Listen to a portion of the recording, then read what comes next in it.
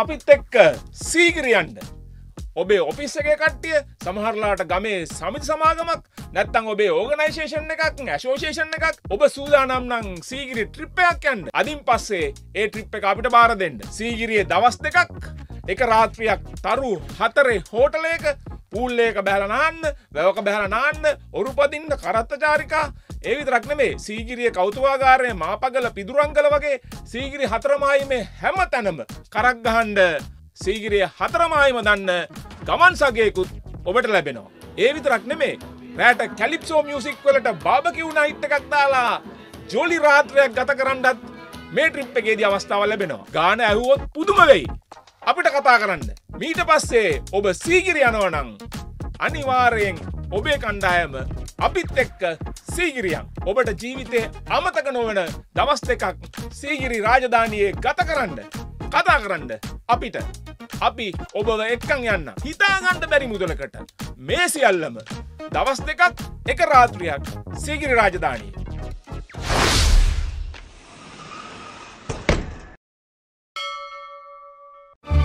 ට්‍රැවල්නෙට් නේත්‍රාභී වන්දනා දින 12ක දඹදිව වන්දනාව. අසිරිමත් බුද්ධ දේශය නෙත් පුරා දැක අවබෝධාත්මකව වන්දනා කර ගැනුමට සියලු පහසුකම් සපිරි අපගේ දඹදිව වන්දනා සඳහා දැන් බැතිමතුන් ලියාපදිංචි කෙරේ. යාබද නානකාමර සහිත හෝටල් පහසුකම්, ශ්‍රී ලාංකික ක්‍රමයට සැකසූ ප්‍රණීත ආහාර පාන, බෝතල් කළ පානීය ජලය සමග 40කින් යුත් කණ්ඩායමක් සමගින් මනා අධ්‍යාත්මික මඟ පෙන්වීම. උසස් සත්කාරයෙන් යුතු ට්‍රැවල්නෙට් දඹදිව වන්දනා අමතන්න.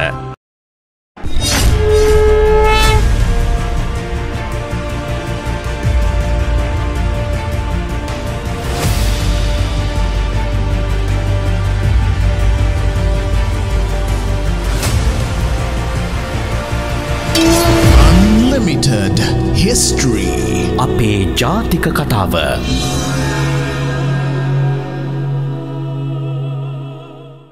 මහාචාර්ය රාජ් සෝමදේවයන් විශාල මෙහෙයක් වර්තමානයේ ඉෂ්ට කරනවානේ. එතකොට එපමණක් නොවේ, එතුමන් මේ අන්තර්ජාලය කියන විෂය, මේ දැන් මේ YouTube කියන විෂය පවා භාවිතා කරමින් මේ අපේ නුවන් එක්ක අහුවෙලා හරි අපූර්ව unlimited history නමින් වැඩසටහනක් කරනවානේ. මේ වැඩසටහන අපි හරියට අගය කරනවා.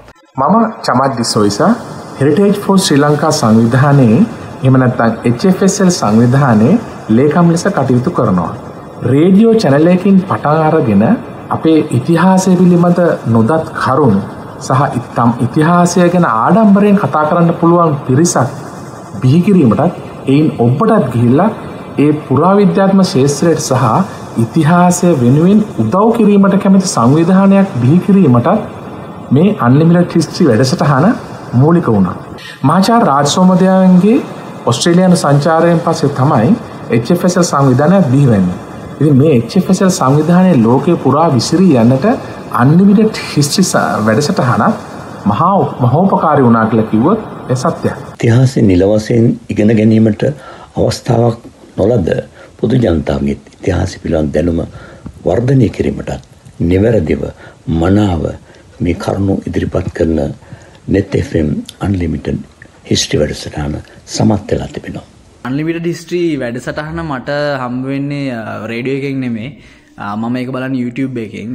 ඉතින් ලංකාවේ තියෙන අනිත් පොඩ්කාස්ට් එක බලපුවම මම ආසම් පොඩ්කාස්ට් එකක් Unlimited History. මොකද රාජ් සෝමදේව ඉතිහාසය දකින්නේ මේ මානව ශිෂ්ටාචාරයේ කතන්දරයක් විදිහට නැත්තම් මේ අර පොඩි පොඩි කැලේ වලට කඩලා ඒක එතන ඇජෙන්ඩා දාගෙන එහෙම දකින්න එකක් නෙමෙයි. හරි වෙනස් එකක්. ඒ වෙනසට මම හරි කැමතියි. Unlimited History එකේ වෙන දේ රස විඳින්න රාජ් සෝමදේව ළඟ ඉඳගෙන සීගිරියේ ඉඳගෙන. ඉතින් ඒක මාරම එක්ස්පීරියන්ස් එකක්. ඒක වන්න හිතන්නේ ඒ එක්ස්පීරියන්ස් එක ලැබුවා කියන එකම තමයි ඒකේ වටිනාම කෑල්ල. මගේ ජීවිතේ ලොකුවට වෙනස් කරපු මං කියනවා මගේ ජීවිතේ ඒ ට්‍රිප් එක මගේ ජීවිතේ සම්දිස්ථානයක් අනිවාර්යෙන්. මේ නරඹන්නේ YouTube නරඹන්නේ නෙමෙයි. මට බලන්න බෑ. මම වාහනේ යනකොට තමයි මේක අහන්නේ. දැන් උනත් කතා කරන්නේ මේ පැයට කිලෝමීටර් 130ක වේගෙන් යන හයිවේ එකක පොඩි ට්‍රැෆික් එකකට අහු වුණා. ගොඩක් ස්තුතියි. ඇත්තටම නැවතත් සුබ පතනවා ඔයගොල්ලන්ගේ 200 වෙනි වැඩසටහනට. මට හිතෙන්නේ නුවන් ආපස්සට හැරලා බැලුවොත් කිසිම අඩුපාඩුවක් තිබ්බේ නැති ප්‍රෝග්‍රෑම් එකක්. ඔව් මට මේ Neth FM ගැන කෙලෙහි ගුණයක් වශයෙන් මට කියන්න ඕනේ. Neth FM වැඩසටහන මං ගා සතුටින් අහපු වැඩසටහනක් ගාක් හොඳයි. අපි ඉතිහාසය ගොඩක් ඉගෙන ගත්තා. ඒ වගේම ලංකාවට ආදරය කරන්න, ඉතිහාසයට ආදරය කරන්න අපි ගොඩක් පුරුදු වුණා. අයිබෝන් මම නවසීලන්තයේ හැමිල්ටන් නුවරින් දේවින්ද මහවිද්‍යාලය. මම ජීවිතයේ ප්‍රථම වතාවට පරිපූර්ණ වූ මහාචාර්යවරයෙක් දැක්කා කියලා. ඔබතුමාගේ වචන ගලායමේ ඒ ප්‍රවාහය ඒ වගේම ඉදිරිපත් කිරීම මම හිතන්නේ එක දේශන ප්‍රතිහාරයක් කියලා. ඉතින් මේ වැඩසටහන ශ්‍රී ලංකාවට විතරක් නෙමෙයි මේ ලෝකයේ සිටින සියලුම දරුවන්ගේ අනාගතයට මම හිතනවා මහෝපකාරී වන වැඩසටහනක් කියලා. මොකද අනාගතයේ මේ දරුවෝ අපේ රට හොයද්දී ඒ දරුවන්ට මේ වැඩසටහන පරිවර්තනය වෙලා අහන්න ලැබුණොත් එහෙම මම හිතනවා එහි වටිනාකම මෙතකයි කියලා දකින්න බෑ. අතර මේ අන්ලිමිටඩ් හිස්ටරි කියන වැඩසටහනේ 199 මම මේ වෙනකොට බලලා ඉවරයි. මම මේ ඉතාලියේ මෙසිනා නගරේ වැඩ කරන්නේ, මේ දැනුත් වැඩ කර ඉන්න අතර තමයි මේ වැඩසටහන බලලා ඉවරුනේ. ඇත්තටම ඉතිහාසය අපිට ඇත්තටම එපා වෙලා තියෙන අවස්ථාවක මහාචාර්යතුමාගේ මේ පැහැදිලි කිරීම නිසා අපි ඉතිහාසයට ආදරය කරන්න ගත්තා. ඒකට ඔබතුමාට ගොඩාක් ස්තුතියි. ඒ අවශ්‍ය තැන්වලදී නියමිත ආකාරයට ප්‍රශ්න ඇහිීම නිසා නුවන් අයියා අපිට අවශ්‍ය ප්‍රශ්නත් ගොඩක් වෙලාට නොදුනුවත්ව මහාචාර්යතුමාගෙන් අහනවා. ඒකට නුවන් අයියටත් ස්තුතියි. Unlimited history, the Northern Star. Keep it up. ජය වේවා. මම ප්‍රංශයේ අවුරුදු 43ක් පුරා ජීවත් වෙන විශ්‍රාමික වෘත්තිකයෙක්. අපේ දේවල් අපේ කියනකම වැඩිපුරක් දැනෙන්නේ මං හිතන්නේ අපි වගේ රටින් පිටවෙල ඉන්න අයට කියලා. ඒ හා සම්බන්ධව ඒ වකවානු වලට අයිති යුරෝපයේ අපි හැම රටකම සංචාරය කරන හැම රටකදීම තියෙන කෞතුකාගාර වලට ගිහිල්ලා ඒවයි තියෙන විස්තර තොරතුරු අපි සසඳා බලන්න මහන්සි ගන්නවා. දැන් මගේ රටේ මේ කාලේ තිබිච්ච දේවල් එක්ක මේගොල්ලොන්ගේ තිබිච්ච දේවල් මොනවද කියන එක. හුඟක් වෙලාවට මට අන්ලිමිටඩ් හිස්ටරි ඇහෙන්නේ එක්ක උයන ගමන් නැත්තම් මම රස්සාව හැටියට කරන්නේ බර වාහනේ ලෝන එක. ඉතින් මට හුඟක් දුර ගමන් යන්න වෙනවා. මගේ නම සිසිර. මම ජීවත් වෙන්නේ ස්වීඩන් වල. මම ඔබතුමාලාගේ Neth FM Unlimited History වැඩසටහන වරින් වර නරඹනවා. ඒ හැම එකක්ම මට බලන්න බැරි වුණත් වැදගත් කියලා හිතෙන ඒවා මම බලනවා. ඒක ඉල්ලීමක් කරන්න කැමතියි. නවක YouTubers ලාගේ ප්‍රශ්න ඒ වගේම challenges ඔබතුමන්ලා බාරගත යුතු නැහැ කියලා මම හිතනවා. අයිබෝන් Neth FM Unlimited History වැඩසටහන මෙහෙවන නුවන් මහතාටත් ප්‍රොෆෙසර් රාජ් සෝමදේව මහතාටත් මාගේ උණුසුම් සුබ පැතුම් එක්කතු කරන්නේ මම සාර්ථක ගුණතයක ඉතාලියේ රෝමේ සිට. නුවන් ජූඩ් ලියනගේ සහ රාජ් සෝමදේව මහාචාර්යතුමාගේ සුසංයෝගයෙන් කරගෙන යන මේ හිස්ටරි අන්ලිමිටඩ් කියන වැඩසටහන තුළ අප ලබන තෘප්තිය අතිවිශාලයි. සුබ ප්‍රාර්ථනා කරනවා 500 වෙනි වැඩසටහනත් අපට බලන්න ලැබෙන්න. ජයශ්‍රී. අපිට සිද්ධ වුණේ මේ සාහිත්‍යමය මූලාශ්‍ර මත එකතැන නැවතිච්ච, එකතැන ගල් ගැහුණු, එකතැන පල්වෙච්ච, පරිණාමය නොවුණු, ගලා නොගිය, ගලා නොයන ඉතිහාසයක් මත නවතින්න තමයි මේ නූතන කියලා හිතන අපිට සිද්ධ වෙලා තිබ්බේ.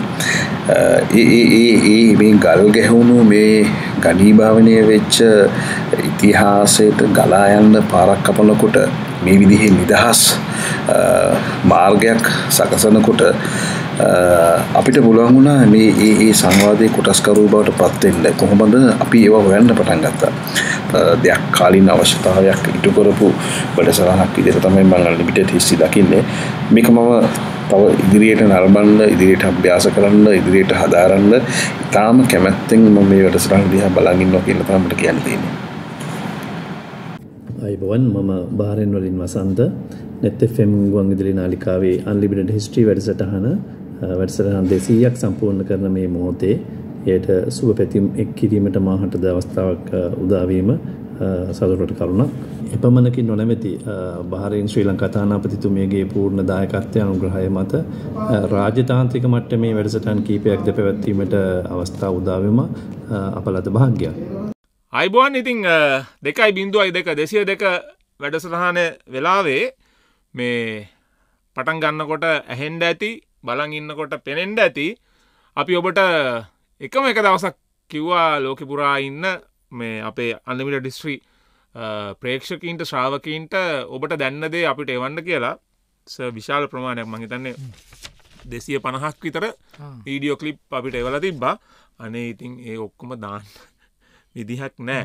මේ සමාවෙන්න ඉතිං හැම එකෙම නෙමේ තෝරාගත් ඒවැන් කීපයක් තෝරලා මේ දැම්මා. ඉතිං ඒ කාගේ හරි වීඩියෝ ක්ලිප් එකක් අද වැඩසටහන පෙවුන් නැත්තං ඒක අපි බලලා තියෙන්නේ. ඔබ එව්වේ විනාඩි සියල්ලම අපි බලලා තියෙන්නේ. මම සර්ටත් ඒක පෙන්න එකක දාලා දෙන්නම්. ඒ ප්‍රතිචාර මේ ඉතිං රටර ලෝකෙට පෙන්වන්න බැරිවීම ගැන ඇත්තටම සමාවෙන්න. හැබැයි සර් ඔතන නොදැම්ම ක්ලිප් දෙකක් මං විශේෂයෙන් අරන් ඔබට මුලින් මැහුණේ ඇත්තටම ඔබ මේ 200 වෙනි වැඩසටහන සම්බන්ධයෙන් එව්ව එක නෙමේ. අපි හැමදාමත් මං හිතන්නේ මේ විද්‍යුත් මාධ්‍ය ඉතිහාසය කතා කරන විට අපිට අමතක කරන්න බැරි මේ චරිතය තමයි අපේ ජැක්සන් ඇන්තනි මහත්මයා. එතුමා අන්ලිමිටඩ් හිස්ටරි පිළිබඳව කිව්ව කාරණයකින් තමයි ඔබේ සුබ පැතුම් පටන් ගත්තේ. මේ ඔබ අහන්ඩ යන්නේ මේ රූප පෙළේ විශේෂත්වයක් තියෙනවා. මේ තරුණයව මට මුණගැහුන්නේස අහම්බෙන් ඔහුමයි දැකලා ඇවිල්ලා කතා කරේ මේ වැලිසර ආර්ථික මධ්‍යස්ථානයේ. ඉතින් අහගෙන ඉන්න උදවියට මං කියන්නම් ඔහු ඇත්තටම කරන්න මේ කරපිංචා විකුණන එක. ඉතින් කරපිංචා ලොකු දේවල්වලට උදාහරණයකට ගන්න පුළුවන් කාරණයක්. සමහරලාට අපි වැඩ අපෙන් වැඩහර ගැනිවල්ලා ඉවතනටත් කියනවානේ කරපිංච වගේ කියලා. හැබැයි කරපිංච නැතුව බෑ.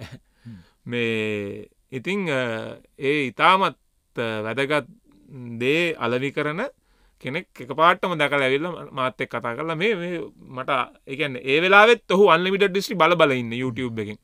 මේ නුවන් මහත්තයා මේ දැනුත් මම මේ විකුණන අතරේ බල ඉන්නේ කියලා පළවෙනි දවසේ කිව්වා.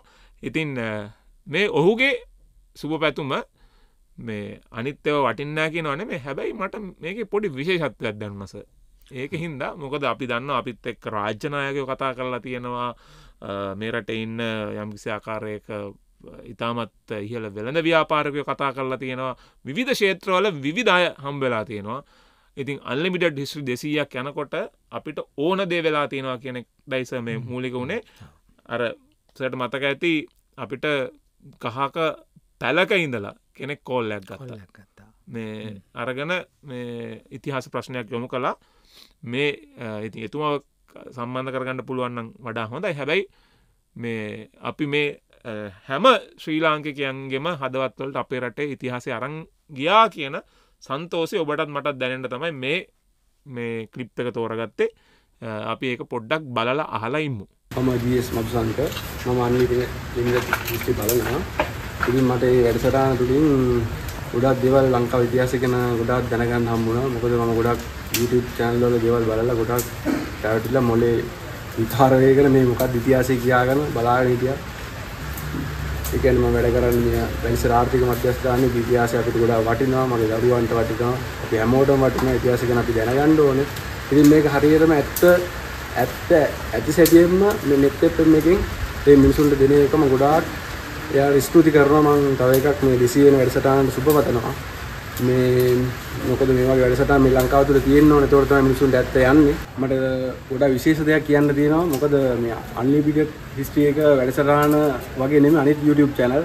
ඒගොල්ලන්ගේ මුදල් අවශ්‍යතාවය හේතුවෙන් මම දන්නේ මිනිසුන්ට ගොඩාක් දේවල් බොරු දේවල් ප්‍රකාශ කරනවා. ඒගොල්ලන්ගේ මේ channel එක ප්‍රසිද්ධ කරගන්න මම කියනවා ඒගොල්ලන්ට එහෙම කරන්න එපා කියලා. මොකද අපි සාමාන්‍ය ජනතාව අපිට ඇත්ත දෙන්න. මොකද සල්ලි හම්බුණා වගේ නෙමෙයි ඉතිහාසය කියන දේ වෙනස් කරන්න එපා. අපේ දරුවෝ ඉන්නවා අපිට යන්න ගමනක් තියෙනවා. එතකොට අපි මේ ලංකාවේ ඉන්න මිනිස්සු අපිට දේවල් කරන්න දින අපේ මොලේ දිනු වෙච්ච මිනිස්සු අපිට මේ වගේ දේවල් තව දේවල් කරන්න තියෙන. එහෙනම් ඉතිහාසය හරියටම දෙන්න කියලා මම ඒගොල්ලන්ට කියනවා.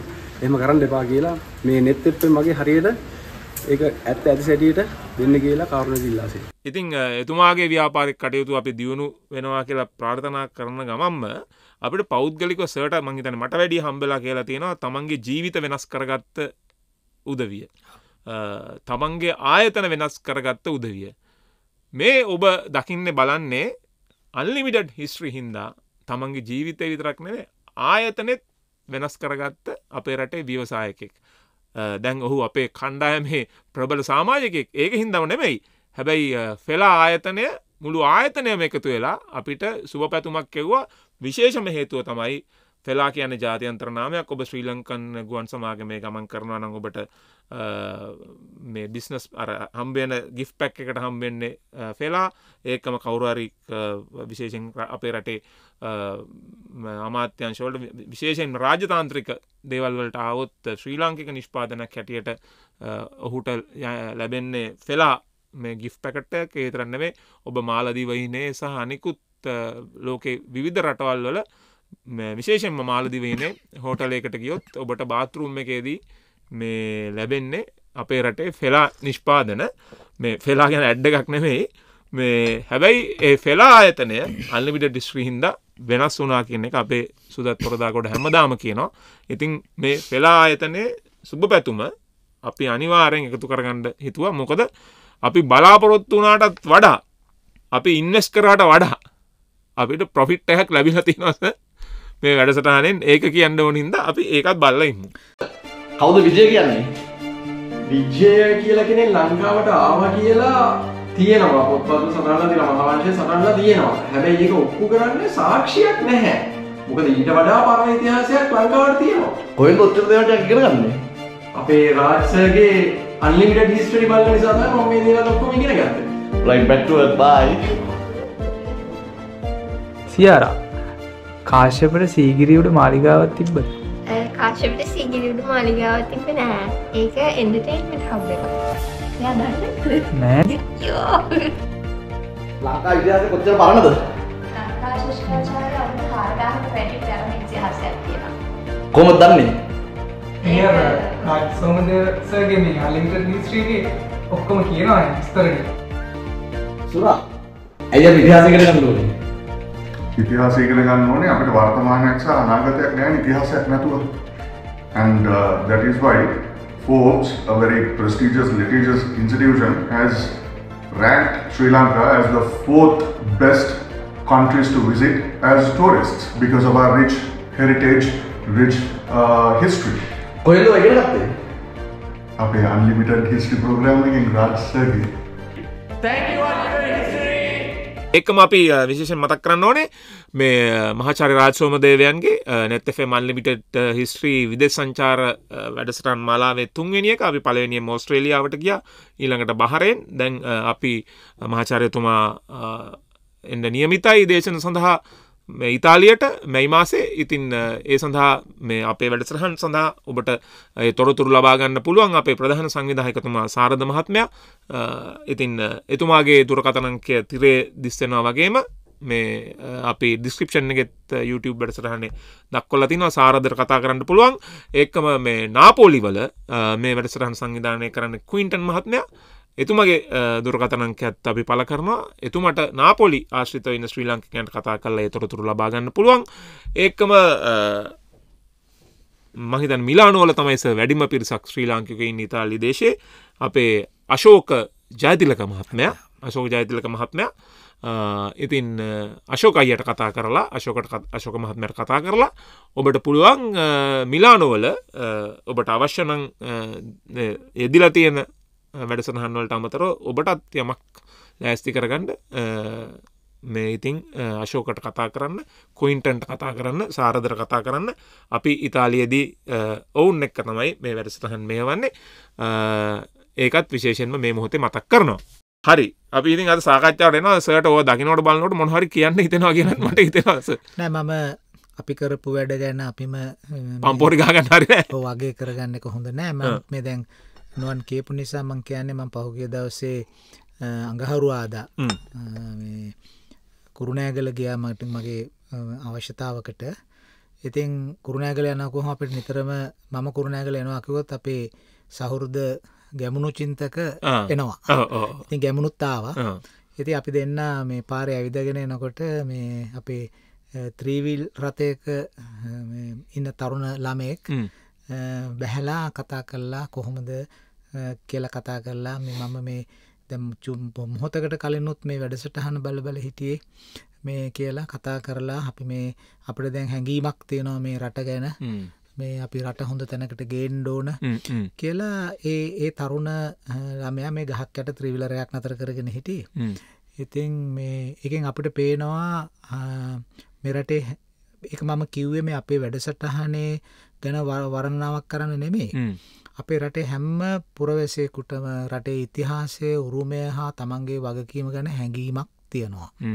ඉතින් ඇත්ත වශයෙන්ම ඒ හැඟීම ඕනම දෙයක් දැල්වෙන්න යම්කිසි බලයක් ඕනනේ. නිශ්චලතාවයේ තියෙන වස්තු චලනය වෙන්න නම් බාහිර බලයක් යොදන්න ඕනේ කියලා මේ නිව්ටන් තමයි ඉස්සෙල්ලම කිව්වේ අයිසැක් නිව්ටන්. ඉතින් අපිට පේනවා මිනිස්සුන්ගේ හිතවල තියෙන රටට තියෙන ආදරේ දල්වන්න මොකක් හරි නායකත්වයක් මොකක් හරි බලයක් අවශ්‍යයි කියලා. ඉතින් අපි වැඩසටහන් 200ක් කළා ඉවර වෙනකොට ඒ බලය අර නෙබියුලාවක් වගේ නිහාරිකාවක් වගේ මෝදු විමින් සමාජයේ හැම තලයකම එන බව අපිට පේනවා. ඉතින් මේක මේ අපේම හපංකමක් නෙමෙයි. අපි මේ කතා කරන දැනුම ගොඩනගන්න සතවර්ෂ ගණනාවක් තිස්සේ මහන්සි වෙච්ච අය ඉන්නවා විද්වත්තු ඉතිහාසඥයෝ පුරාවිද්‍යාඥයෝ. ඉතින් අයටත් ඒ කෘතවේදීත්වය යන්න ඕන. දැන් අපි සිරි මහාචාර්ය සිරිමා කිරිබමුණේ මැතිණියගේ අදහස් කතා කරනවා නම් ඒක සමාජයට දැනුණ නම් එතුමියටත් ඒකේ කෘතවේදී භාවය අනිවාර්යයෙන් හිමි වෙනවා. ඒ නිසා අපේ දැනට ජීවත් වෙන හා දැනට දිවංගතව සිටින මේ දැනුම ගොඩනගන්න උදව්පදව් කරලා තමන්ගේ ජීවිතය කැප කරව හැම කෙනාටමත් ඒ ගෞරවය එක හා සමානව ලැබෙන්න ඕන. අර කුරුණෑගලදී ලැබපු අත්දැකීම ඒ තරුණයා කියපු එකේ ගෞරවය හැම කෙනාටත් අයිති වෙන්න ඕනේ. අපිට ඇත්ත වශයෙන්ම අපහු හැරලා බලලා සතුටටපත් වෙන්න පුළුවන්. ඉතින් අපි දන්නවා අපි සතුටටපත් වෙනවා රට සතුටටපත් වෙනවා අතරම මේව ගැන දුක් වෙන අයත් සමාජයේ ඉන්නවා. ඒගොල්ලොත් ඒ දුකෙන් සතුටටපත් වේවා කියලා ප්‍රාර්ථනා කරනවා. දුකෙන්ම සතුටටපත් වේවා කියලා අපි අනුමෝදන් කරනවා. වේ දැන් මේ අපි ඇත්තටම මේ අපේ අපිට යොපු කට්සල ගැමුණුගේ කට්ටයකුත් දැම්මා මේ ගැමුණුත් ඒ වගේ ජීවිතය වෙනස් කරගත්ත කෙනෙක්. ඔහුගේ ඒ දීර්ඝ ප්‍රකාශය තියෙනවා. හැබැයි මම හිතන්නේ සංස්කරණය කරනකොට අපිට ඒ ටික අයින් කරන්න ඕන. මොකද ඔහු අන්ලිමිටඩ් හිස්ටරි වැඩසටහන හින්දා කේල් වගාවක් පටන් ගත්තා. මේ ඉතින් ගැමුණු අපේ මේ අපිත් එක්ක කණ්ඩායමක් වශයෙන් අපේ රටේ ඉතිහාසය ගැන මේ අපේ කණ්ඩායමේ ඉන්න කෙනෙක්. ඉතින් හරිස අපේ සාකච්ඡාවට එමු. මේ දැන් අපේකම දක්වනකොට අපි කියලා කියනකොට අපි සාමාන්‍යයෙන් මට මතකයි පිටරට ඉන්න කෙනෙක් මට ඊමේල් එකක් එවලා තිබ්බා නුවන් දැන් ඔයාලා අපේ සිංහ අවුස්සනවා කියලා. හරිද? එතකොට සිංහලේ කියලා අපි ගහගෙනත් ගියා. මේ දැන් අපේ ජාතිකත්වය ගැන කතා කරනකොට අපි මේ සිංහයෙක් හැම වෙලාවෙම ගේනවා. ඉදිරියට ගේනවා. මේ පහුගිය දවස්වල ප්‍රශ්නෙකුත් අහලා තිබ්බා. දැන් අපේ රටේ සිංහයෝ හිටියා කියලා මම හිතන්නේ පුරාවිද්‍යාත්මක සාධක නම් තියෙනවා. මේ අපේ ජාතික අභිමානයට කොහෙන්ද සිංහයා ආවේ? මං හිතන්නේ නුවන් මේක මේ උත්තර දෙන්න ඕන බොහොම ප්‍රවේශම් සහගතව. එහෙම ප්‍රවේශම් සහගත උත්තර දෙන්න ඕනයි කියලා කියන්නේ මම පිළිතුරේ විද්‍යාත්මක භාවය ආරක්ෂා කරගන්න ඕන නිසා. නැත්නම් අපිට පරිසම් කරගන්න දෙයක් නැහැ. අර සර් ගියතර කිව්වාගේ අපි මේ හංගනවා. සර් පෙන්ෂන් ගියාම සිංහයා ගැන ඇත්ත කියයි. එහෙම කියන්න ඕම නැහැ. ඉතින් මම මේ කතාව මුලින් ඉඳලම පටන් ගත්තොත් ඒ ගැන උනන්දු වෙන අයට අහගන්න තේරුම් ගන්න ලංකාවේ සිංහයෝ හිටියා. දැන් ලංකාවේ සිංහයෝ නැහැනේ. නමුත් ලංකාවේ සිංහයෝ හිටියා. ඉතින් ඇත්ත වශයෙන්ම මේ පුරාවිද්‍යාඥයෝ මානව විද්‍යාඥයෝ පහුගිය සියවසක පමණ කාලය තුල කරපු පර්යේෂණ වලදී විශේෂයෙන්ම පුරාවිද්‍යාත්මක පර්යේෂණ වලදී ඒ ජීවත් වුණු සිංහයන්ට අයිති අස්ථි කොටස් සොයාගෙන තියෙනවා. එතකොට සමහර තැන්වලට කාල නිර්ණයන් ලබා දීලත් තියෙනවා. ඉතින් ඒ අපේ රටේ හිටපු සිංහයා හැඳින්වීම සඳහා ඔවුන් සත්ව විද්‍යාත්මක නමකුත් යෝජනා කරා. ලියෝ සිංහලේයුස් කියලා තමයි ඒ සතා හඳුන්වලා දීලා තියෙන්නේ සත්ව විද්‍යාත්මක නාමයෙන්. සුන්දර මැලේසියාවේ සංචාරය කරන්න. රසබර තායිලන්තයේ සංචාරය කරන්න. බුද්ධ දේශය නවතින්න. travelnet අමතන්න. දන්නවා ලියෝ කියන්නේ සිංහයාට සාමාන්‍යයෙන් සිංහයාට පාවිච්චි කරන ලයන් ලියෝ කියලා කියනවනේ. එතකොට ලියෝ සිංහලයුස් කියන නමින් සත්ව විද්‍යාත්මකව හඳුන්වන්නේ. ඉතින් මේ එවැනි සිංහයෙකුගේ මේ රදනක දතක් හම්බෙලා තියෙනවා මැණික් පතලකින් ඔය රත්නපුර පැත්තේ. අපි පුළුවන් නම් පෙන්වන්නම්. ඔව්. ඉතින් ඒක මේ ලොකුම සාධකයක් සිංහයෝ අපේ රටේ හිටියයි කියලා කියන විශේෂයෙන්ම අපි දන්නවනේ මහා හිම යුගය කියන්නේ ප්ලයිස්ටොසීන් යුගය කියලා කියන්නේ මහා අයිස් ඒජ් කියලා කියන්නේ. ඉතින් ඇත්ත වශයෙන්ම අඩුම තරමේ මේ ඒ අයිස් ඒජ් එහෙම නැත්නම් හිම යුගයේ අවසාන භාගයේවත් මේ සිංහයන් අපේ රටේ ජීවත් වෙච්ච බවට සාක්ෂි තියෙනවා. මම එහෙම කියන හේතුව තමයි කුරුවිට බට දොඹලෙන කියන එක කවුරුත් අපේ දරුවොත් අහලා තියෙනවා. අපේ පොත්වල තියෙන ඉස්කෝල පොත්වල තියෙනවා. බට දොඹලෙනුත් හම්බෙලා තියෙනවයි කියලා වාර්තා වෙලා තියෙනවා. සිංහෙකුගේ අස්ති කැබැල්ලක් ඒකේ කාල නිර්ණය අධ්‍ය පූර්ව කියන්නේ මින් පෙර වසර 13000කට උඩදී. එහෙම සිංහෙක් ජීවත් වූ බවට ලංකාවේ සාක්ෂි තියෙනවා. ඉතින් විශේෂත්වය තියෙන්නේ දැන් අද ලංකාවේ සිංහයෝ නැහැනේ. හැබැයි ඉන්දියාවේ ඉන්නවා. නේ? ඉන්දියාවේ ඉන්නවා. ඉන්දියාවේ ඉන්නවනේ සිංහයෝ. හැබැයි ප්‍රශ්නේ තියෙන්නේ ඒක නෙමෙයි. ඔය මහා හිම යුගයේ අවසාන භාගයේදී ලංකාවේ සිංහයෝ ඉන්නවා කියලා පේනවා. හැබැයි මේ දක්වා ඉන්දියාවේ සිංහෙක් හිටියයි කියලා වාර්තා වෙලා නැහැ. මේ කියන්නේ කැනීම් වලින් පුරාවිද්‍යාත්මක අවශේෂ හම්බෙලා නැහැ. ඔය මහා හිම යුගයේ අවසාන භාගයේ දැන් හොඳට අපි පැහැදිලිව නැවත කිව්වොත් මහා හිම යුගයේ අවසාන භාගයේ දැන් උදාහරණයකට කියනවා නම් බට දොඹලෙන මීට අවුරුදු 13000කට උඩදී. එතකොට ඒතෙදි සිංහෙක් ඉන්නවා. සිංහෙගේ හම්බෙනවා. හැබැයි මහා හිම යුගයේ අවසාන භාගයේ ඉන්දියාවේ බැලුවොත් එහෙම ඉන්දියාවේ සිංහෝ හිටු බවට පේන්නේ නැහැ මෙතෙක් කරලා තියෙන දේවල් වල. ඉදිරියේදී හම්බෙයිද දන්නේ නැහැ. මෙතෙක් නැහැ. මෙතෙක් නැහැ. මෙතෙක් නැති නිසා අපි කියනවා අපේ සිංහෙක් ඉන්න කාලේ ඉන්දියාවේ සිංහෙක් හිටු බව අපිට පේන්නේ නැහැ කියලා. ඒක අවසාන නිගමනයක් නෙමෙයි. අවසාන නිගමනයක් නෙමෙයි. ඉතින් සිංහෙක් හිටි. මොකද ඉන්දියාවෙත් පුරාවිද්‍යාඥයෝ හරිම මහන්සි වෙලා මේ ප්‍රාග් ඉතිහාසය ගැන මම හිතන්නේ මේ මොහොතේ කැනීම් කරනවා සොයා බලනවා උගක් මහන්සි වෙනවා. ඉතින් ඒ වගේ ඒවට ආයතන තියෙනවා. ඔය ඩෙකන් කොලෙජ් කියන ආයතනය ඊළඟේ මොනවාද මේ ජවහර්ලාල් නේරු විශ්වවිද්‍යාලය ඒ වගේ සම්භාවනීය විශ්වවිද්‍යාලවල පර්යේෂණ කටයුතු කරනවා. ඉතින් ඒ වගේම මේ ප්‍රාග් ඉතිහාසය පිළිබඳ වෙනම සංවිධානයක් තියෙනවා. ප්‍රාග් ඉතිහාසය සහ චාතුර්තික යුගය පිළිබඳ පර්යේෂණ කරන්න පිහිටුවාගත්ත සංවිධානයක් තියෙනවා. චාතුර්තික යුගය කියන්නේ මොකක්ද? එතකොට ක්වාටනරි කියලා කියන්නේ ඔය හොලෝසීන් සහ ප්ලයිස්ටොසීන්. ඒ කියන්නේ හිම යුගය සහ චතුර් කියන්නේ හතර කියන එකනේ. චාතුර්තික කියලා ඒකට කියන්නේ. මම දන්නේ ඒකට කොහොමද පරිවර්තනය කරලා තියෙන්නේ ක්වාටනරි කියන එක. ඉතින් මේ ඒ පිළිබඳ වෙනම පර්යේෂණ කරන්න ආයතන තියෙනවා. ඒ සංග්‍රහ තියෙනවා. බොහොම ජීවමාන සජීවී ලිපිලේඛන පර්යේෂණ තොරතුරු පළ කරන. ඉතින් ඉන්දියාවේවත් තාම එහෙම හොයාගන්න පුළුවන් කමක් ලැබිලා නැහැ. හැබැයි ඔය මේ ඉන්දියාවේ මේ කුරුනූල් කියන ස්ථානයෙන් හම්බෙලා තියෙනවා අර මේ අස්තියක කොටසක්. ඉතින් ඒක ගැන පර්යේෂණ තියෙනවා. නමුත් තාම මේ වෙනකන් ඒක මේ සිංහෙකුට අයිති කියලා නිශ්චිතව තහවුරු කරලා නැහැ. හරි. එතකොට දැන් අපි කීපු දේ සරල දේ මොකක්ද? මේ අපේ අවුරුදු 13000කට උඩදී අපි හොඳටම දන්න බටදොඹලෙන කාල නිර්ණයක් තියෙන තැන සිංහෙක් හිටපු බවට ජීවත් වුණු බවට අපේ රටේ පහත රට තෙත් කලාපේ. එතකොට හොඳට තියෙනවා මේ තෙතමනේ තියෙනවා කණ්ඩ බොණ්ඩ දාති තියෙනවා. මේ සිංහෙක් ජීවත් වෙලා තියෙනවා. ඒක අපට සිංහෙක් පිළිබඳ තියෙන අපට තියෙන උරුමේ පරණතම කොටස. ඊළඟට අපිට සිංහයෝ ගැන මොකක්වත් සද්දයක් බද්දයක් පේන්නේ නැහැ ඉතිහාසයේ. එහෙම දෙයක් වාර්තා වෙන්නේ නැහැ. නමුත් අපිට ඊට පස්සේ අපේ සෙල්ලි පිළියන්න පටන් ගත්ත පරණම කාලේ. ඒ කියන්නේ ක්‍රිස්තු පූර්ව සමහර විට 3 වෙනි සියවස වෙන්න පුළුවන්. දැන් ඒ බ්‍රාහ්මී අකුරු වල කාලය පිටිපස්සට ගෙනහිල්ලා තියෙන නිසා ක්‍රිස්තු පූර්ව 400 වෙන්න පුළුවන්. ඔය වගේ කාලෙදී ඒ කියන්නේ මීට අවුරුදු 2500 500ක විතර ඇතුලේ කාලේ ගත්තොත් එහෙම අපිට සෙල්ලිපිවල සඳහන් වෙනවා මේ සිංහ කියන වචනේ. දැන් උදාහරණයක් හැටියට රජගල ඔය අම්පාරේ රජගල කියන්නේ බොහොම ප්‍රසිද්ධ ඓතිහාසික ස්ථානයක් බෞද්ධ සිද්ධාස්ථානයක්. එතන තියෙන සෙල්ලිපියක එක වචනයක් තියෙනවා මේ සිංහ මුඛය. ඒ කියන්නේ ඒක කියලා තියෙන්නේ මේ ගල් ගුහාවක් හදලයි ගල් ගුහාව මහා සංඝරත්නයට පූජා කරලයි ගල් ගුහාවට නමක් දාලා තියෙනවා සිංහ මුඛ කියලා.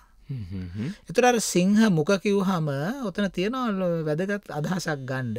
ඇයි මේ සිංහයාගේ කට වගේ කියලා කියන්නේ? සිංහ මුඛ කියන්නේ. මොකද ඒකට හේතුවක් තියෙනවා. දැන් ඔය සිංහයා නිදාගෙන ඉඳ සිංහයා සාමාන්‍යයෙන් කම්මැලි සතෙක්. සිංහයා පිරිමි සතා නිදාගෙන ඉඳලා උදේ නැගිට්ටාම ඉස්සෙල්ලම කරන වැඩක් තියෙනවා මේ මහා සද්දෙට අර බෙල්ල හරවල ඈනුමක් යවනවා. ඒ ඈනුමක් යවන එක අර අඬු මෙහෙම කරලා අනිත් පැත්ත හැරිලා මෙහෙම බෙල්ල හරවල හැම සද්දෙට ඈනුමක් යවනවා. ඒ ඈනුම යවන මොහොත තමයි කියලා සාමාන්‍යයෙන් පිළිගන්වනවා සාහිත්‍යයේ සිංහයාගේ ප්‍රතාපවත්ම මොහොත. එතකොට ඒ ඈනුම අරින එකට තමයි කියන්නේ විජෘම්භය කියලා. එතකොට සිංහ විජෘම්භය මේ මොන විජෘම්භයක්ද කියන එක ආවිල්ලා තියෙන්නේ එහෙමද? ඒ කැඩිලා ඇවිල්ලා තියෙනවා. ඉතින් විජෘම්භමාන වෙනවයි කියලා කියන්නේ අර ඈනුමක් කරන ඒ මොහොතේ ඔහුගේ ස්වරූපයට තමයි ඒ සිංහ විජෘම්භය කියලා කියන්නේ. එතකොට කට ඇරලා එක කරන්නේ සිංහයාගේ ප්‍රතාපවත් බව පේන්නේ සිංහ මුඛයෙන්. කියලා හැම පිළිගැනීමක් තියෙනවා. මේවා බොහොම සාහිත්‍යමය කාරණානේ. ඉතින් මේ සිංහයා දඩයමක් කරනකොට එච්චර ලොකු ප්‍රතාපවත්වත් පේන්නේ අනිත් සතුත් දඩයම් කරන්නේ ඒ විදිහටමයි.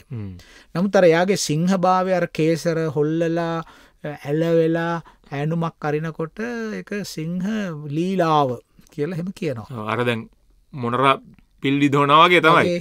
ඉතින් එතකොට සිංහ මුඛය ප්‍රතාපවත් දෙයක් හැටියට සැලකීම නිසා වෙන්න අවශ්‍යයි. ඔය රජගල තියෙන ගල්ගුහාවක තියෙන ඒ බ්‍රාහ්මී අක්ෂරයෙන් ලියා තිබෙන සෙල්ලිපි සිහ මුඛේ කියලා තියෙන්නේ. ඒ කියන්නේ කොයි කාලෙට වගේ සාහිත්‍ය? ඒක සාමාන්‍යයෙන් අපිට ක්‍රිස්තු පූර්ව වශයෙන් ගත්තොත් අපි දැන් සම්මත දිනය ගත්තොත් ක්‍රිස්තු පූර්ව 250 නමුත් අපි දැන් කියනවානේ ඒක ඊට වැඩිය බ්‍රාහ්මී වල කාලේ පරණයි කියලා. ඉතින් ක්‍රිස්තු පූර්ව 300ට යන්නත් පුළුවන් ක්‍රිස්තු පූර්ව 400ට යන්නත් පුළුවන්. දල වශයෙන් ගත්තොත් අවුරුදු 2500ක සීමාව ඇතුලේ මුල්ම කාලේ තමයි මේ වචනේ ලියලා තියෙන්නේ. එතකොට රජගල කන්දේ මේ තියෙන ලිපිය වගේම ඔය නාමලුව කියලා තවත් තියෙනවා පුරාවිද්‍යාත්මක ස්ථානයක්. මේ එතනත් තියෙනවා සිසපනේ කියලා වචනයක් ලියලා සිංහයා මතක් කරලා. එතකොට මේකෙන් අපිට පෙන්눔 කරන්න තියෙන දේ තමයි මේකෙන් කියන්නේ නැහැ අර අපිට ඇටකටු හම්බෙච්ච කාලේ සිංහයෝ හිටියයි වගේ මීට අවුරුදු 2500ට කලිනුත් ලංකාවේ සිංහයෝ හිටියයි කියලා එහෙම කවුරුත් හිතන්න එපා. එහෙම එකක් නෙමෙයි මේ කියන්නේ. මීට අවුරුදු 2500කට එපිට කාලෙදී සිංහ කියන වචනේ අපි කියලා තියෙනවා. සිංහ කියන වචනේ කියලා තියෙනවා. සමහර විට ඒක එහෙම එන්න ඇත්තේ අපි දන්නවා ඔය මහාවංශය රචනා වුණේ ක්‍රිස්තු වර්ෂයෙන් 5 වෙනි සත වර්ෂයේ වුණාට මහාවංශය රචනා කිරීම සඳහා පාවිච්චි කරේ මිනිසුන් අතර තිබිච්ච මතකය. අර කියනවනේ පුරාණ සම්ප්‍රදාය සමහර ඒවා අතිශය දීර්ඝයි අතිශය පුරාණ සම්ප්‍රදාය කියන එක තමයි පාවිච්චි කරලා ලිව්වේ. නැත්තම් මහානාම හාමුදුරුවෝ ඊට අවුරුදු උන්වහන්සේ ජීවත් වෙන්න අවුරුදු 300කට 500කට කලින් වෙච්ච ඒවා ලියන්න බෑනේ.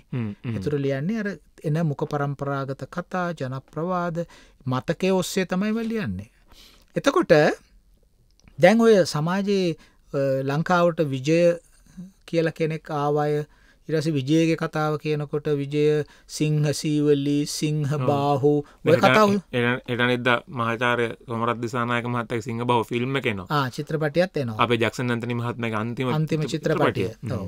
ඉතින් මේ වගේ අර එහෙම එකක් සමාජයේ ස්ථාපනය වුණානේ. එතකොට ඔය මේ සෙල්ලිපි ලියවෙන කාලේ වෙනකොට සමාජය තුල තියෙන්නේ නැති මෙහෙම මතයක්. ඒකනේ මහානාම හමුදුර අරගෙන ලියන්නේ. එතකොට අර සිංහ සීවලි සිංහ බාහු මෙහෙම ආවා විජය ඕවැය වගේ කතාවක් ජනනය වෙලා තියෙන්න ඇති. ඒවයි ඔක්කොම හේතු කරගෙන තමයි මේ සෙල්ලිපිවල මේ සිහමුකේ සිහපනේ හොම කියලා තියෙන්නේ. ඒතර බුදුරජාණන් වහන්සේත් ශාක්‍ය සිංහ. එතන සිංහ තියෙනවා. එතන සිංහ තියෙනවා. ප්‍රතාපවත් භාවය, නායකත්වය එහෙම තියෙනවා. ඉතින් ඔහොම ඇවිල්ලා ඊට පස්සේ අපිට ආයේ සිංහෝ පේන්න. ඊට පස්සේ තියෙනවා සමහර අය වර්ධවට ගන්නත් පුළුවන් මේක. ඔය වසබ රජුරුවන්ගේ කාලේ ඒ ලම්බකරන පෙළපතේ අය ලියපු සෙල්ලිපිවලත් සමහර විහාර නම් කරලා තියෙන්නේ සිපවත විහාරය. සිපවත විහාරය. ඉතින් සමහර අය ඒක සිංහ පර්වත කියන වචනේ සිපවත කියන එක අර්ථ දක්වලා තියෙනවා. නමුත් මම නම් ඒකට තරම්ම එකඟ වෙන්නේ නැහැ මේ මගේ පෞද්ගලික මට්ටමෙන්. මොකද සිපවත කියන වචනේ විශේෂයි. ඒකෙන් ශ්‍රී පර්වත කියන අදහස එන්න පුළුවන්. මොකද ශ්‍රී පර්වත කියලා කියන්නේ ඔය මහායාන වාදයේ ප්‍රචලිත කරපු නාගාර්ජුන පාදයන් ජීවත් වෙච්ච ප්‍රදේශය. ශ්‍රී පර්වත කියන්නේ. ඒතර සමහර විට අපේ භික්ෂුන් වහන්සේලා නාගාර්ජුන කොණ්ඩේට ගියා, අමරාවතී ගියා, ආන්ධ්‍ර ප්‍රදේශ වලට ගියා. ඒ ගිහිලා සිංහල විහාර හැදුවා. ඒතර මේ ශ්‍රී පර්වත කියන අදහස නාගාර්ජුන පාදයෝ සලකන්නේ දෙවනි බුදුවරයෙක් හැටියට ඉන්දියාවේ. ඉතින් එතුමා ලියපු ওই මාධ්‍යමික දර්ශනය විඤ්ඤාප්ති මාත්‍රතා සිද්ධිවාදය වගේ නොයෙකුත් පොත්පත් තියෙනවා දාර්ශනික. අපිව කලින් කියලාත් තියෙනවා. ඉතින් සමහර විට ශ්‍රී පර්වත කියන අදහස වෙන්න පුළුවන් අපි ඒක අනුරූපණය කරගෙන අපේ විහාරවලට සිපවත කියලා ලිව්වේ. ඉතින් එතන සිපවත කියන එක සිංහ පර්වත කියලා ගන්න ටිකක් ඒක අමාරු බවක් පෙනෙනවා. එතකොට ඔහොම ගිහිල්ලා ඊට පස්සේ අපි කියවන පළවෙනි විජයබහු රජතුමා එතුමාගේ පනාකඩුව තඹසන්නසෙත් එතුමා එක තැනක කියනවා සිහ විකුම් යහල යුවල තිනු කහා කියන්නේ සිංහ වික්‍රමයෙන් රාජ සංකේතය ඔසවා සිහ විකුම් යහල යුවල තිනු කහා කියලා. ඒතර 10 වෙනි සතවර්ෂය වෙනකොට සිංහ වික්‍රමය. එතකොට අපේ තියෙනවා ඒ විදිහට මේ යොදපු යෙදුම්. ඊට පස්සේ අපිට පේනවා යාපහුව පැත්ත කාලෙට එනකොට ආයේ ඉන්නවා සිංහෙක්. නේද? හුඟක් ඔය සංකේතවලට ගන්න යාපහුවේ සිංහයා. ඉතින් ඇත්ත වශයෙන්ම යාපහුවේ සිංහයා අපි කලින් වැඩසටහනක් කො යට ෆූල් අයන් කියලා කියන්නේ බලු සිංහයා කියලා. කියන්නේ ඒ ෆූල් අයන් කියන සංකල්පය තායිලන්තයේ අග්නිදිග ආසියාවේ තිබුණේ. අපි දන්නවා යාපහුව නැගීගෙන එන කාලෙ වෙනකොට අග්නිදිග ආසියාවේ හුඟක් සංස්කෘතික බලපෑම් අපිට තිබුණා. ඒ අදටත් ඔය ෆූලයන් ඔය මැලේසියාව සිංගප්පූරුව තියෙනවානේ. ඒ ෆූලයන් ශාස්ත්‍රීයත්වය ලබා දෙනවා කියලා ඒගොල්ලෝ සලකන්නේ. ඒ නිසා ගොඩනැගිලි ඉදිරි පිටවල තියෙනවා. ඉතින් එක එක සංස්කෘතීන් වල එක එක සංකේත එක එක අදහස් දියුණු වෙලා තියෙනවා. ඉතින් ඔය ඔක්කොම ඔහොම ආවම පස්සේ අපි දැන් එක පැත්තකින් ගත්තාම අපේ ප්‍රාග් ඓතිහාසික සිංහයෝ හැබැයි ජාතික කොඩිය නිර්මාණය කරන කාලේ අපේ රටේ අවුරුදු 13000කට උඩදී සිංහයෝ හිටියයිද කියන දැනුම තිබුණේ නැහැ. ඒක තිබුණේ නැහනේ. එච්චර ප්‍රසිද්ධ වෙලයි දැනුම ආවේ නැහැ. එතකොට ඔය දත හම්බෙන්නේ 1948ට පස්සේ වගේද සර්? ඊට ඒ ආසන්න කාලේ. නමුත් ඒ තොරතුරු මෙහෙම එකපාරට ආවේ නැහැ. මේ විශ්ලේෂණය කරන්න අවුරුදු ගණන් ගත්තා අඳුරගන්න. ඉතින් එහෙම එකක් තිබුණේ නැහැ. නමුත් හැබැයි දැන් ඔය පරණවිතාන මහත්මයා මේ බ්‍රාහ්මී ලිපි කියවන කොටත් කියුවෙත් ඔය 48ට පස්සේ කියන්නේ මේ 1970 මේ මහත්මයා පොත මේ බ්‍රාහ්මී ලිපි ඉදිරිපත් කරේ. ඉතින් මං හිතන්නේ බොහෝ විට මේ සිංහ ලකුණ මෙහෙම තෝරගන්න ප්‍රධාන හේතුවක් වෙන්න ඇත්තේ අර විජය සහ සිංහ සීවලී සිංහ කතාව යම් පසුබිමක් සපයන්න ඇති කියලා යෝජනා කරන්න පුළුවන්. හැබැයි කොහේවත් පැහැදිලිව සහ නෛතිකව මේ සිංහයා තෝරාගන්නේ මෙන්න මේ පදනමයි කියලා විද්‍යාත්මක තර්කයක් කොහොත් නැහැ ලියවෙලා ඇති. නමුත් මට පේන හැටියට නම් ඒ සිංහ රූපය අපි ගන්න ඇත්තේ අපි සිංහ බාහු කතාවෙන්. මොකද අපේ ඕනෑම සමාජයක ඒ ජාතියේ උත්පාදනය පිළිබඳ කතා තියෙනවා. තියෙනවා. රෝමානු ජාතිකයන්ට තියෙනවා. රොමියුලස් කොහොමද අර වෘකයෙක්ගෙන් කිරිබොන ඒවා එහෙම කතා තියෙනවා හැම කෙනෙකුටම. ඒ වගේ අපෙත් අපේ ඒ ගැනීමේ කිසිම අවුලක් නැහැ. එහෙම තමයි හැම රටකම කොඩිය මේව හදලා තියෙන්නේ පුරාවිද්‍යාත්මක කාරණා මත නෙමෙයි. ජනප්‍රවාද සාහිත්‍යමය කාරණා මත. සාහිත්‍ය, ජන රුචිය, දේශපාලන කාරණා, කලාපීය කාරණා ඒවා ඔක්කොම පදනම් කරගෙන තමයි කොඩියක් නිර්මාණය කරන්නේ. ඉතින් සරලව කියන්න තියෙන්නේ අපේ ජාතික කොඩියට සිංහා ගැනීම තියෙන්න පුළුවන් මූලාශ්‍ර ගණනාවක්. ඔය කොඩියත් මේ 1948 නිදහසත් එක්ක හැදෙන්න කලිනුත් අපේ සිංහ කොඩි තිබුණාට ඒක මහනුවර යුගයේ තිබුණානේ සිංහ කොඩි. මහනුවර යුගයේ සිංහ කොඩි තිබුණා. එතකොට කෙනෙක් අපිට ඊළඟ වැඩසටහනට ප්‍රශ්නයක් එවන්න ඉඩ තියෙනවා. මේ ජෝර්ජ් ටර්නර් මහාවංශය 1820 ගණන් වල තමයි මුල්වරට හෙළිදරව් කරන්නේ. එතකොට කොහොමද මහනුවර යුගයේ කොඩිවල සිංහා සිටීමට මහාවංශයේ තියෙන ප්‍රවෘත්තියක් බලපාන්නේ කියලා එහෙම අහන්න පුළුවන්. ඉතින් ඒක තමයි මං කිව්වේ සිංහා කියන කෙනා ප්‍රතාපවත් කෙනෙක්, කැලේ ඉන්න ප්‍රතාපවත් සතෙක්. ඉතින් ඒ ගැන හැඳිනීමක් තියෙන්න ඇති. බුදුදහමෙන් අපිට ශාක්‍ය සිංහ කියන බුදුරජාණන් වහන්සේ ශාක්‍ය සිංහ, ශාක්‍ය වංශයට සිංහෙක් කියන මතය තියෙන්න පුළුවන්. සහ අපි සිංහලයේ කියන වචනේ අපි සිංහලයෝ කියන එක පාවිච්චි කරලා සිංහල කියන වචනේ අර්ථ දක්වන්න පුළුවන් ඒ විදිහට. ඉතින් ඒ නිසා සිංහෙක් මහනුවර යුගයේ කොඩිවල සිංහෙක් ඉන්නවා, පරණ සිංහා ඉන්නවා. එතකොට ඒ නිසා තමයි මම කිව්වේ ජාතික කොඩියට සිංහෙක් තෝරා ගැනීම අර්ථ දැක්වීමට විවිධ පැතිවලින් එන මූලාශ්‍ර තියෙනවා. ඉතින් අපි හරියට දන්නේ නැහැ. ඔන්න ඒ කමිටුවේ වාඩි වෙලා හිටපු කෙනෙක් අපිට කතා කරන්න පුළුවන් නම් එහෙම කෙනෙක් ඒක ගැන ලියලා තියෙනවා නම් මේ හේතු නිසා ගන්නවයි කියලා අපිට ඒක ස්ථිර වශයෙන් කියන්න පුළුවන්. නමුත් සිංහා අපේ කොඩියට එන්න මේ වගේ පසුබිමක් තියෙන්න පුළුවන්. කොඩියට ආපු හින්දා සහ අනිකුත් කාරණා හින්දා අපි ශ්‍රී ලාංකිකයෝ හැටියට සිංහයා සංකේතයක් හැටියට පාවිච්චි කරනවා. ඉතින් ඒක බොහොම අපිට ලොකු අභිමානයක්. අපි ඒක දරාගෙන ඉන්න කැමතියි. ඔව්. ඉතින් අපි එහෙමනම් විරාමයකට යනවා. විරාමයෙන් පස්සේ ආයෙත් අපේ අන්ලිමිටඩ් හිස්ටරි වැඩසටහනේ අපේ සමගාමී සාකච්ඡාවට පිවිසෙන මහාචාර්ය රාජ් සෝමදේවයන් එක්ක. ඉතින් ඔබට පුළුවන් අපිට ලියන්න තැපැල් පෙට්ටිය 2045 කොළඹ. විරාමයක් අරන් එමු. ප්‍රවෘත්ති අහලා අපි බලන් ඉන්න කට්ටිය මෙතනින් යන් ඊළඟ කොටසට.